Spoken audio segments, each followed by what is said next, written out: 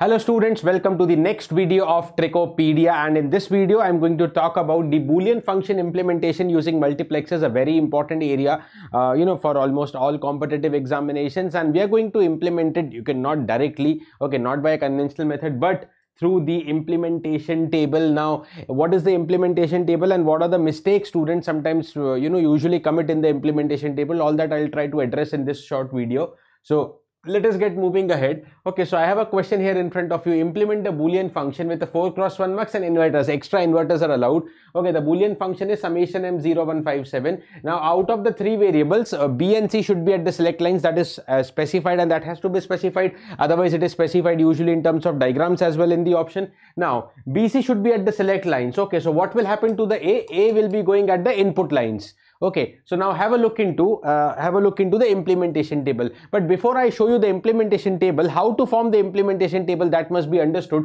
So suppose these are the 8 combinations of 3 bits ABC. Out of this has to go at the input line.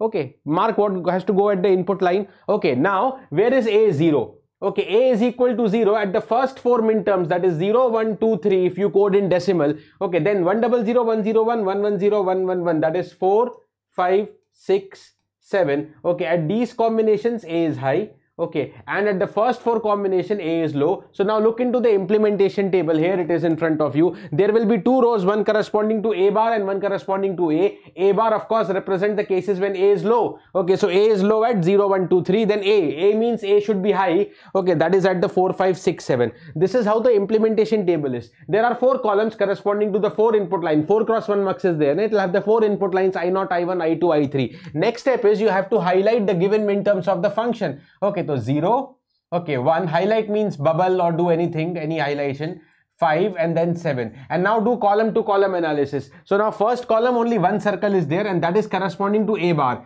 Okay, so input line I0 will be A bar. This is what the trick using the implementation table. Now when both are circles, it means A bar plus A. So A bar plus A is 1. When nothing is circled, so 0. And when there is a circle in the second row, that is corresponding to A. Okay, so the third input line, the I3 will connect to the A. Okay, so if you want to see in terms of the diagram, the answer will be, the input lines will be A bar 1, 0, A. Have a look into this picture. Okay, A bar goes here. Yes. Okay, then 1. Okay, what was the next one? 1 and then 0, and then A goes to the I3. This particular function, this particular multiplexer will implement the given Boolean function. Okay, now let me change the select lines. Okay, now let me change what is there at the select line. So different function 0, 1, 2, 4, 7. Okay, using AB at the select line, so C goes to the data line, C goes to the input line. Now normally why I am discussing this similar 4x1 mux case, 3 variable, because again, the habit of students is they will start using the same implementation table as earlier. No. Okay, in implementation table that was corresponding to the A bar and A. Now you have to make the implementation table according to C bar and C. So you once again have to look into the combinations. Once again you have to look into the 8 combinations, and where is C bar? C bar means C should be 0. Okay, so these are the alternate cases, that is 0 and 2 and 4 and 6 in decimal, and rest of the alternate combinations. Okay, that is 1, 3, 5, 7 is the case where C is high. Okay, C means this bit, third bit I am looking into, right? So now implementation table C is changed. Earlier it was 0, 1, 2, 3 consecutive. Now it is 0, 2, 4, 6 because C bar is to be there. 1, 3, 5, 7 because of C. Now remaining procedure is similar. Highlight 0, 1, 2, 4, 7. So 0, 1, 2, 4, 7 and write down your answers. Both circle 1. Only top C bar, only top C bar, only bottom second row, that is C. Okay, so the input to the multiplexer should be 1 C bar, C bar, C. 1 C bar, C bar, C. Have a look into the answer here. 1. Okay, here goes C bar. Here also goes C bar. Okay, here goes C. Okay, 1 C bar, C bar, C. Okay, this particular multiplexer will implement the given Boolean function. Okay, now there can also be the cases, okay, where you have only the 4x1 mux, okay, but there is a 4 variable function.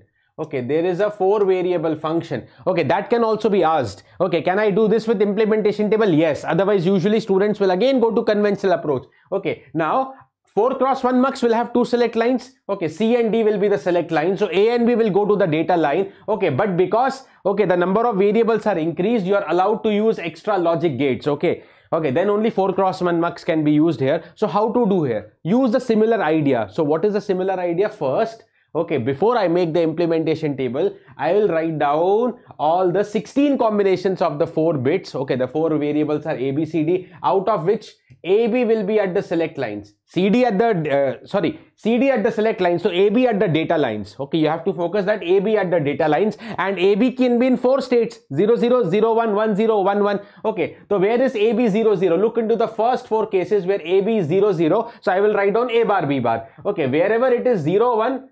Okay, 0, 1 corresponds to A bar B. Okay, AB 1, 0. Okay, AB bar. Okay, AB is 1, 1, both 1, 1. So that is the AB. So 4 rows will be there in implementation table. Now where AB is 0, 0, what are the min terms? Okay, 0, 0, 0, 0 up to 0, 0, 1, 1. That is in decimal, it is 0, 1, 2, 3. Okay, next 4, 5, 6, 7. Okay, next etc. 8, 9, 10, 11. Next 12, 13, 14, 15. And next is again highlight. Okay, again highlight the given min terms. So you have 0, then you have 2, you have 5, 6, 7 quickly, then 8, 9. Okay, then 12. And then 15. And now look into this. Okay, there are 2 circles corresponding to A bar, B bar and AB. So A bar, B bar plus AB. What is A bar, B bar plus AB?